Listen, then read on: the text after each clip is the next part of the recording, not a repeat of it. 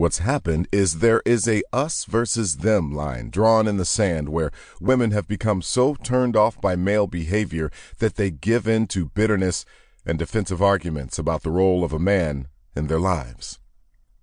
I always hear, maybe if men knew how to appreciate a good woman instead of a bad bitch, kids would be raised right.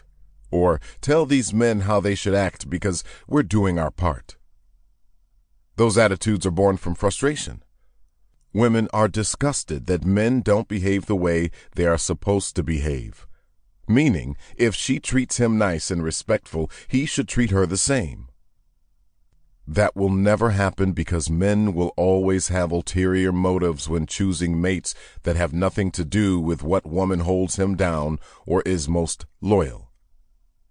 Instead of sitting back and watching beautiful women crumble because asshole after asshole rejects or discards them, I need to show in the most blatant way possible how any woman can win. It may require white lies, it may require you to forego your Sunday school morality for a few weekends, but it unlocks real power in terms of confidence building and knowing your worth. This book isn't about getting anything from men, it's about getting everything from life. Yes, you and your best friend are independent women who don't need to mindfuck a man because you are self-sufficient. I'll toast to that. You don't need to get spoiled or sponsored because you can treat yourself to a spa day or a handbag. I'll toast to that. Cheers all around because I love that I'm both king and queen power.